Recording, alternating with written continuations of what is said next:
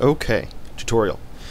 Here we're going to learn how to convert FLAC files into mp3 so that you can take them from your favorite player like Foobar, which is FLAC ready, and put them on iTunes.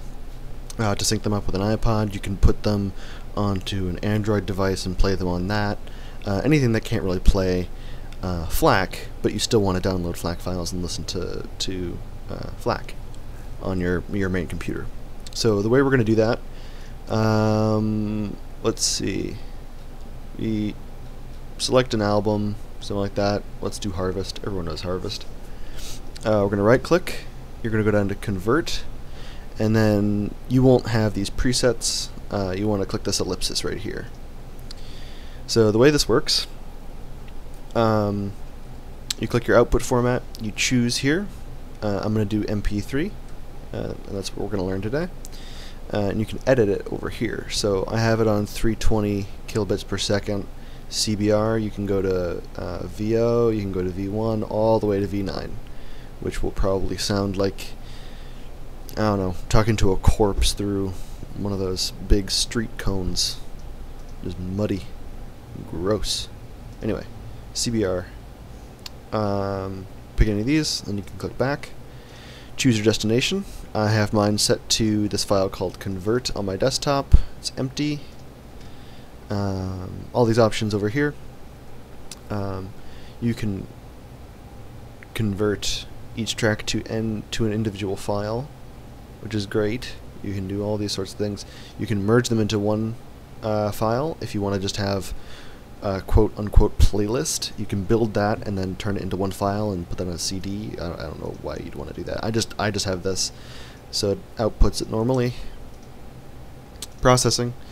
You can convert to mono. You can do anything with a DSP, really. That's in Foobar components or things like that. You can download presets. And then other, you can execute a command, generate a Q file or something like that, which is always nice.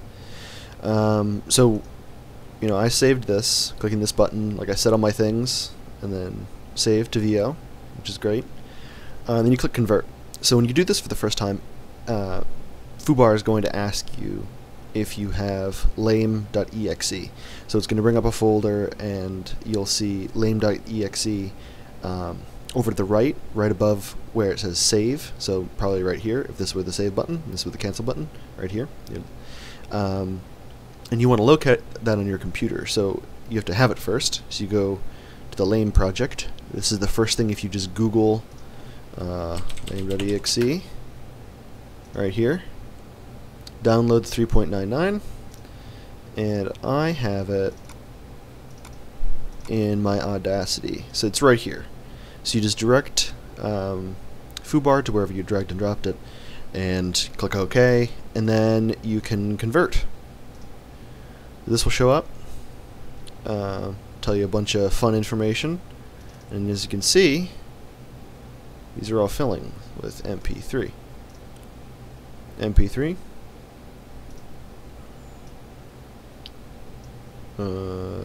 We just can finish converting from metadata.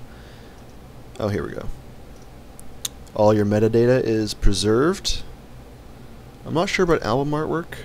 That's not brought over here when you convert, so you probably have to manually transfer that over or write a script. Okay, so it's all finished, and it'll tell you whatever it outputted. So if you converted a bunch of them, it would just append them into this long list saying these are the files that I appended, and these are all set to go on your iPod or your iPhone or whatever takes mp3 but not FLAC. So I hope you learned a lot, and that's it.